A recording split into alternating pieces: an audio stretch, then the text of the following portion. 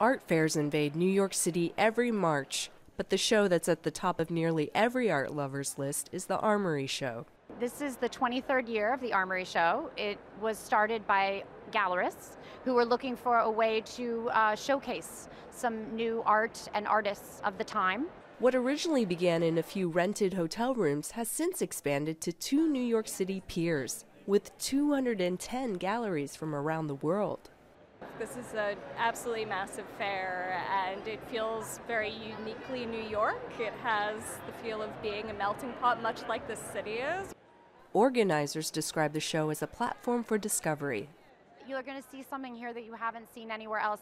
There's no other fair I know of that has a piece like this fabulous kusama behind me, taking a town square and creating a really wonderful experience. The element of discovery also extends to newer galleries and artists, in a specially dedicated section called Presents. Gallerists like Omaira Alvarado, who traveled from Bogota, Colombia, come for the chance to showcase their artist on the New York stage.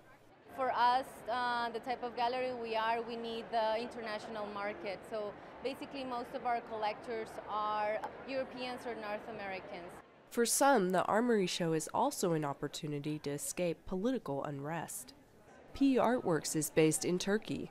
Unfortunately, these days, it's not the same. Stores are closing down. People do not come as often as they used to.